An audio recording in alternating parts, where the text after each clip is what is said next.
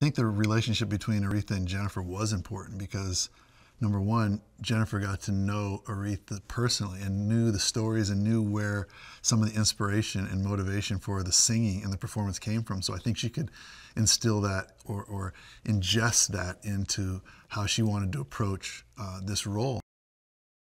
You could early on that Jennifer was very serious about this role. She was committed to it. She said it publicly, this is the role she was born to play, something she always wanted to do. And as long as I've known Jennifer, and we'd been working together for probably 13 or 14 years prior to the starting of this film, this is the moment that she's been waiting for. This is the role she's been talking to me about playing for as long as I've known her.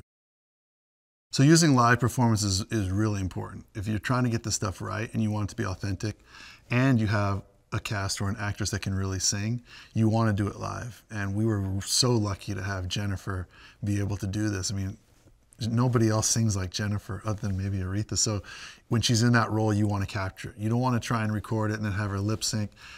It doesn't feel the same. This is the way to capture the raw emotion, the performance, the feeling comes out on set. You're in the church or you're on the stage and Jennifer's singing and she's singing live with the audience and the atmosphere and the energy. And that's how you make a performance that resonates. And then when you're watching it, you're like, oh my gosh, this is incredible.